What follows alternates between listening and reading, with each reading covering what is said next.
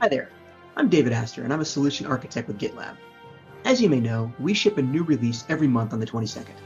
And since we're so close to the holidays, I decided to create a little poem with apologies to Clement C.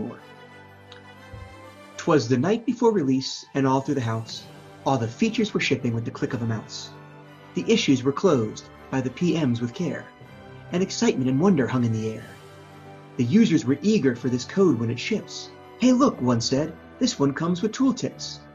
The tests were all passing and the team gave a clap, and the status was green across the pipeline map.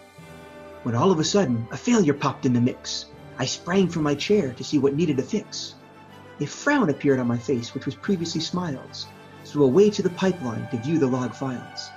I knew once I found what I needed to purge, it would just be a matter of creating a merge. When what to my wondering eyes should appear?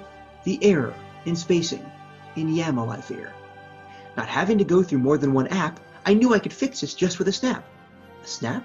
Like Thanos? Well, that wouldn't be awesome. I'm sorry, I'm daydreaming. Let's get back to the problem. Armed with this info that I could now see, some clicks, a new branch, open the IDE. The change was all made all lickety-split, one press of a button, now let's commit.